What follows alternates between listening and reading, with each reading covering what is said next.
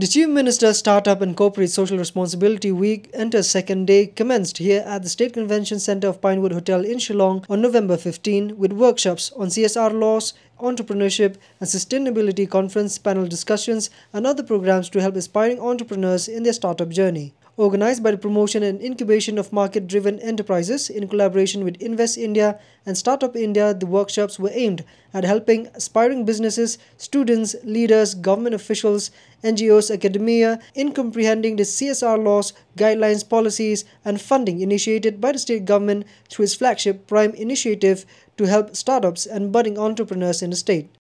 Today's session was divided into two parts, namely Startup India Ascent Workshop and Invest India CSR Workshop, wherein experts spoke on a wide different range of topics governing the startup culture, giving insights on what it takes to build a business and sustain them. Like being an entrepreneur,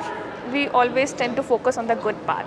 And of course, Meghalaya is one of those states which is working, or I would say where the startup culture is actually at the boom, where the government, the stakeholders, the corporates and even the citizens are imbibing the warmth of entrepreneurship in them.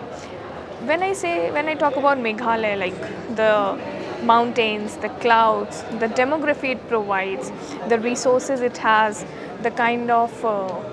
crowd it has, it is all good for entrepreneurship. Specifically focusing on our startup also,